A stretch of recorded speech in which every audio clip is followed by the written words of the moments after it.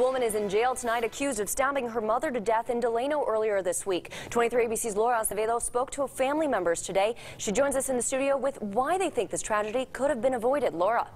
Cassie, the victim's daughter-in-law, says the suspect, Maria Mejorado, was mentally ill and that the victim, her mother-in-law, told them on Monday that she was scared for her life. Family members say 53-year-old Guadina Mejorado was stabbed multiple times by her daughter, Maria Mejorado. They say the daughter called police herself to report the stabbing and was arrested by KCSO.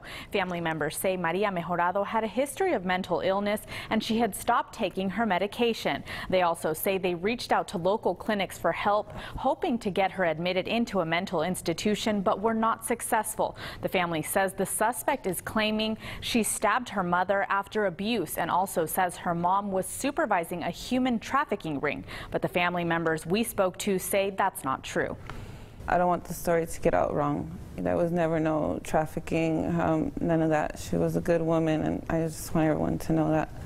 The family says Maria Mejorado suffered from paranoia and schizophrenia and had been admitted 3 times to a mental hospital. Maria is being held in jail with no bond and she is due in court at the end of the month. Live in studio, Laura Acevedo, 23 ABC News.